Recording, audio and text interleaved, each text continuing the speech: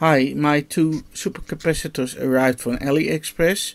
They were only €2.5 per two, and each has 1.5 farad capacity and can be charged up to 5.5 volts, so that's nice for a power bank that is only 5 volts.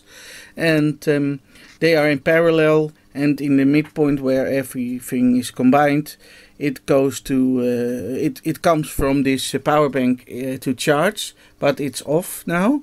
And also a voltmeter is connected, showing they are discharged almost completely, 0.17 volts only on the output. By the way, on the output is a boost board that makes the voltage rise boosted to 5 volts. And on the output there is a LED and resistor, and I calculated the resistor so the LED will consume 20 milliamps on 5 volts output.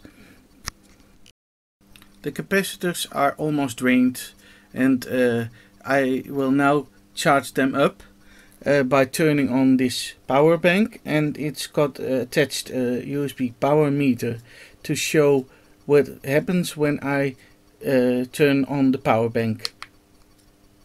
The boost circuitry is immediately started and 5 volts is outputted, but you can see that it's still charging the capacitors by the current drawn. Let's wait until the current is almost zero.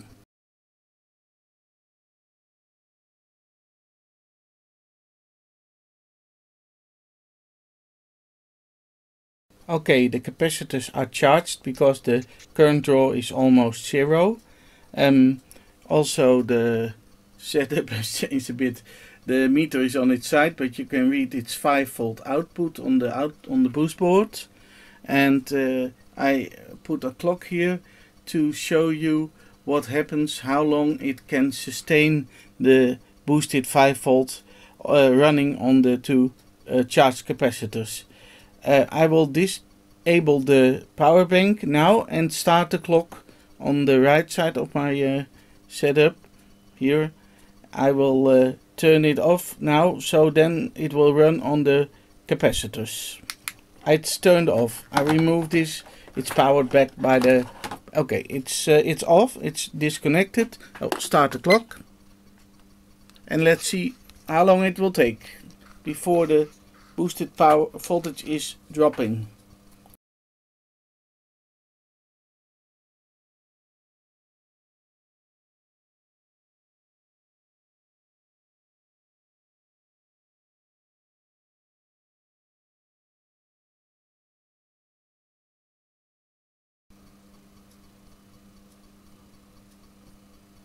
Okay, and this is the point at about 3 minutes that the capacitors are dropping so low that the output of 20 milliamps on 5 volts isn't sustainable anymore.